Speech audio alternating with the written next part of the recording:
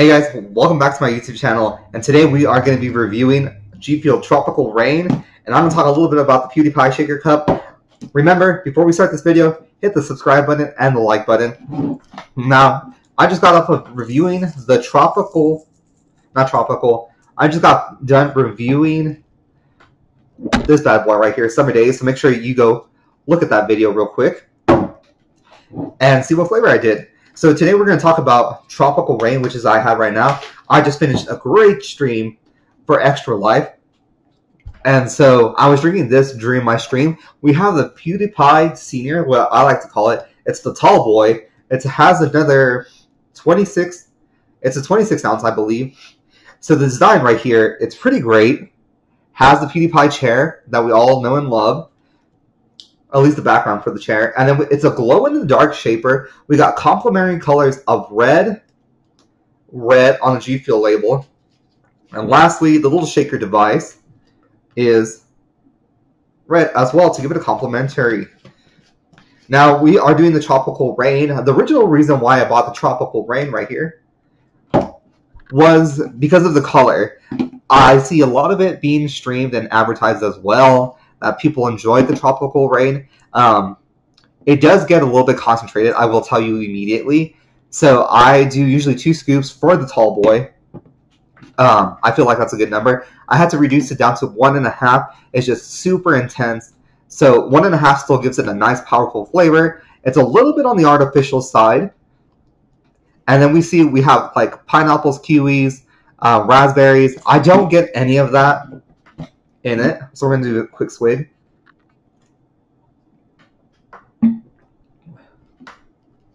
It's really unique on its own. I don't get any hints of blueberries. There is some like hints of, there's a stronger flavor of a uniqueness itself. The best way I can compare it is to a Capri Sun, of the Capri Sun of the Tropical Fusion. There's just like darker flavors in there, so that might be like some of the raspberry. There's no tartness to it, so that's really good if you were afraid of the tartness. There's some pineapples for sure. Not much of the kiwi. I think that's just for a design. It does have the teal kind of flavoring, so if you don't know, like blue itself, the dye for it has flavoring itself, which it's starting. I didn't use as much, but you can still see some of the fogginess. I don't know if you can on stream. Let me see if that focuses in. There you go, focused. There's a little bit of fogginess from it. It's really unique just because it has a flavoring of its own that I cannot describe. It has a lot of B12. I'm trying to see. So that's a lot of berry. There you go. That's the one I'm looking for. It has a lot of pomegranate. Some grapefruit. Oh, so there's a whole listing here. Let's see. It has cabbage, palm, berry powder. Never seen that fruit.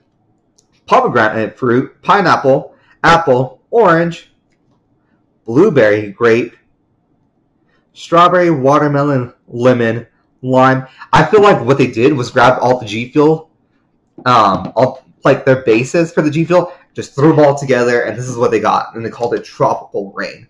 It is more of the Tropical Rain. It is an experience that you need to taste for yourself. I cannot describe it as best as I can. I do taste a lot of the powdery. It has more powderiness to it and artificialness. But I would say like the pomegranate does stand out.